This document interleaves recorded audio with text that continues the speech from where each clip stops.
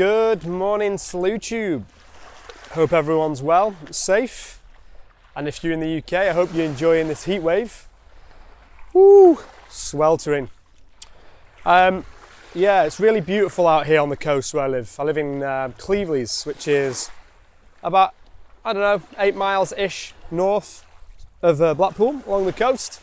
And as you can see, look behind me, it's a pretty nice place, that's for sure.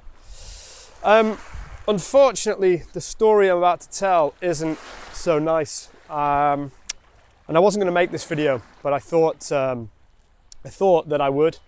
It's a cautionary tale, really, because as you know, my channel, I'm an explorer, and that's what this is all about. But with exploration, unfortunately, comes danger, and yeah, the other day I was just having a walk along the promenade when I saw the helicopters coming out, the RNLI lifeboats, and unfortunately I saw something which probably wasn't the best thing to see, and that was unfortunately a body being removed from the sea.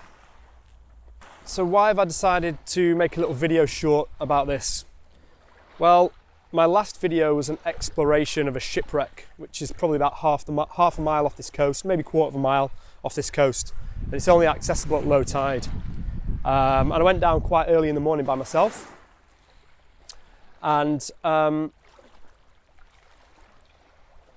I've realised the danger of these sort of things because I actually got stuck in some quicksand, as you can see on the video.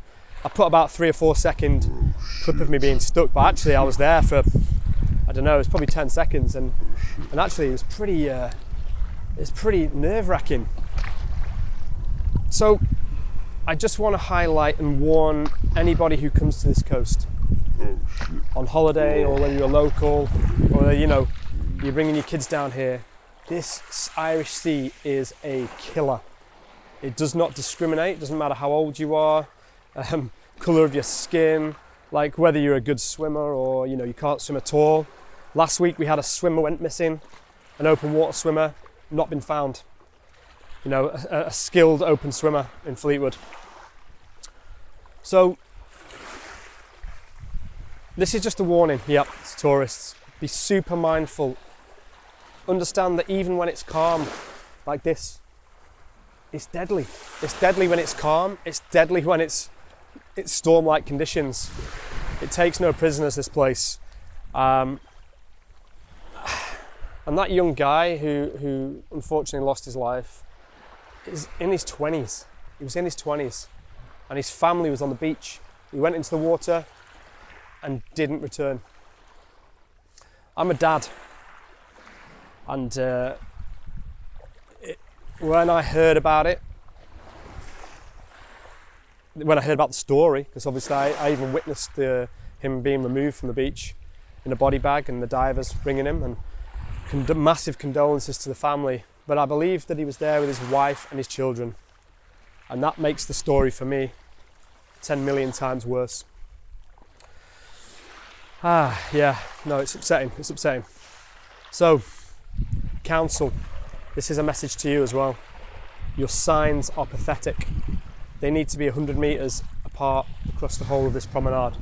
It doesn't cost any money, it costs nothing, but it will save lives.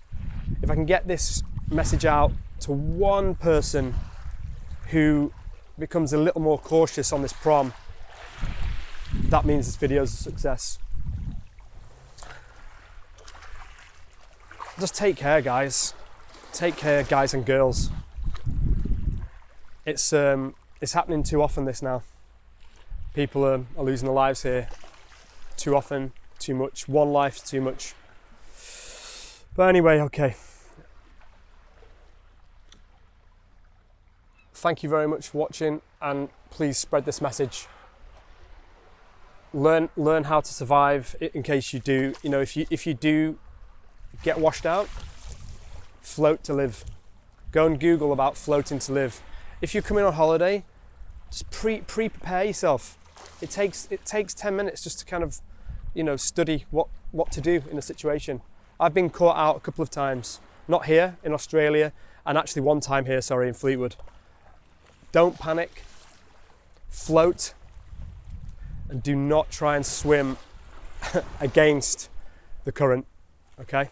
You just have to swim sideways and let yourself get taken down or up the coast until you're either rescued or you can get back in. But okay, I don't want to educate here, you need to educate yourselves. But okay, take care guys, peace.